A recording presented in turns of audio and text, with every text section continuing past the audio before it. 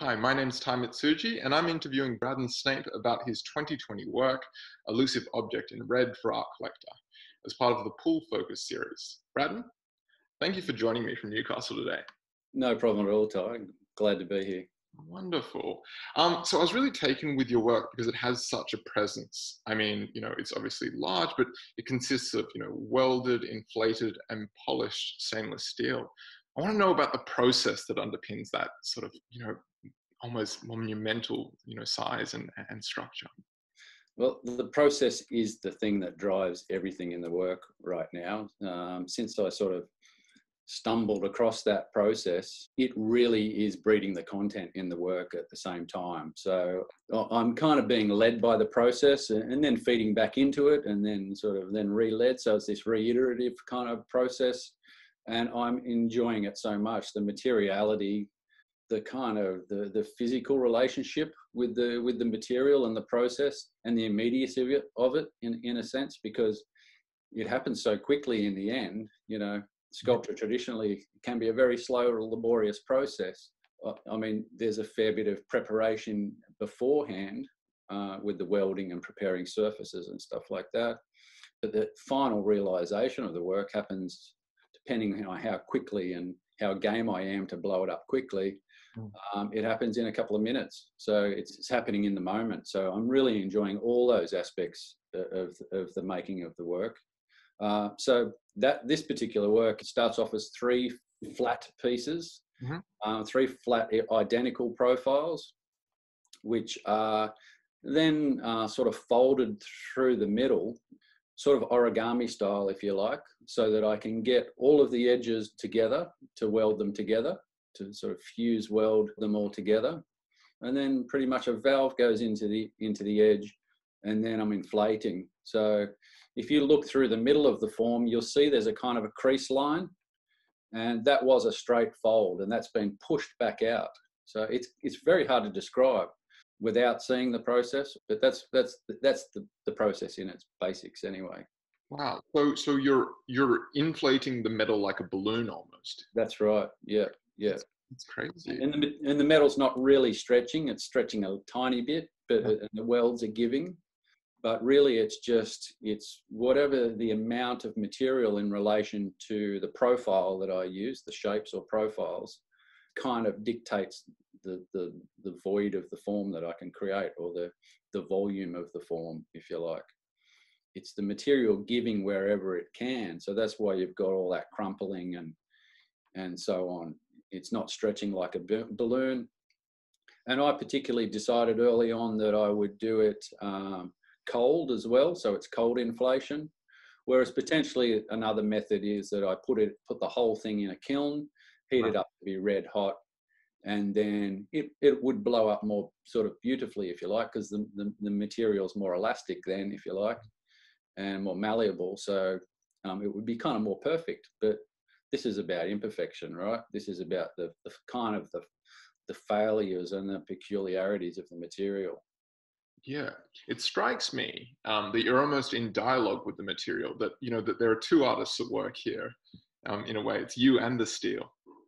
Oh, for sure. Me, the steel, and the process. Yeah, the act of the process. Yeah. Yeah, that's so interesting. And I guess, there would be, and this is something I think you've spoken about before, an element of chance in the shape that comes out, in the very dimples that you sort of pointed to. Definitely, particularly when I'm trying some new shapes or combinations of forms. There's a lot of unknown. If I've done something that's sort of a step on from before, I have a kind of a fair idea of what will happen with a particular shape or the proportions of a particular shape when it inflates. And so I've been doing it it's about 7 years now. So I'm learning more and more all the time about what I can and can't do, or what I potentially could achieve. But it's always throwing surprises at me. Yeah, but I mean, I guess that's rewarding, right? After 7 years, it's still expanding. You're exactly right. The expanding word is perfect, because I say that the more things I tick off the list, the more that add onto the bottom, of things I would like to explore and try with this process. So my list gets longer, and I learn something new about it every time, or it takes me off on a different tangent. So these works, this sort of series of elusive object works, are playing with that kind of that sort of fin-like edge, and that adds another element of unpredictability in the work, because those little fins, some inflate, some bend one way, some the other way, and one crease over here kind of dictates what happens over here. So it's kind of all these relationships that sometimes I can dictate, and other times it has a life of its own, kind of like that. In a sense, interconnected because it is so tensile. Yeah, that's right. So if the metal creases in this one place, that kind of forces it to do something else related, in response to that nearby or on the other side of the form. So all those kind of relationships. So interesting. I've heard you, and I guess we've already spoken to this in a way, but I've heard you talk about the process as almost action sculpture. Yeah, for sure. Because particularly that final realization, it's happening in the moment. And I so much enjoy that. There's all this adrenaline at the same time. You're doing this thing where there's pressure and so on, and it's kind of it's me responding to how it's inflating as well, as to how far I push it. I'm always wanting to push them as far as I can. I can't help myself, but but potentially if I push them too hard, I can make a big blowout and something that might wreck the form the way I envisaged it, or the way it was looking, and then I've gone too far and it becomes something else. Although that doesn't happen very often. Some I get little leaks in them and so on.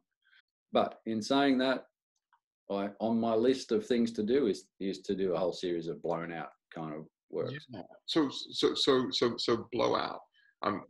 So popping a seam basically. Popping a seam open. So so I do it slowly, so that if I do pop a seam, it doesn't go a big bang kind of thing. It might just open a little section, which I can then potentially push back in and repair.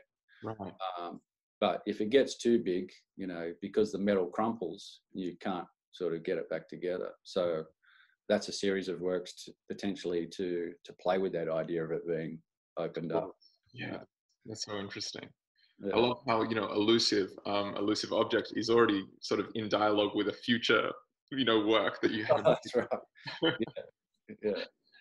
So it has got this fantastic name, Allusive Object in red. Do you want to just tell us a little bit about that title? Well, I was playing with, when you verbally say the word elusive, it relates to elusive. You could be saying the same thing, right? And these objects, particularly with these fin kind of series of works, sure, they allude to things.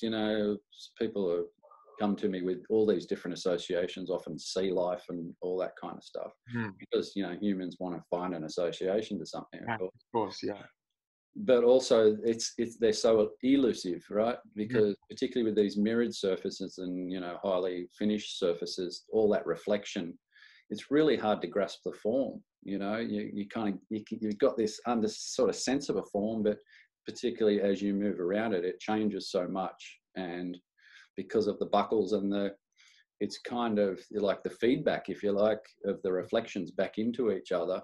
It's hard to know where the surface is. So that's kind of where I settled on that titling. Right. Yeah. That's so interesting, because it both alludes to these things in the world and yet doesn't quite. It also eludes your grasp. Yeah, that's right. Yeah. So interesting. I'm pretty pleased with myself when I settled on that. But because this work is also about abstraction. It's about trying to attain that thing that you can't quite grasp. For me, that's the beauty of abstraction. It's sure we can sort of find connections with things and associations to things, but great abstraction means it's this new thing. We've almost kind of invented something. So that's what I like about abstraction. Fantastic. Look, thank you so much for your time and your generous descriptions. That was so fascinating, and we'll talk to you again soon. No worries. It was a great pleasure. Cheers.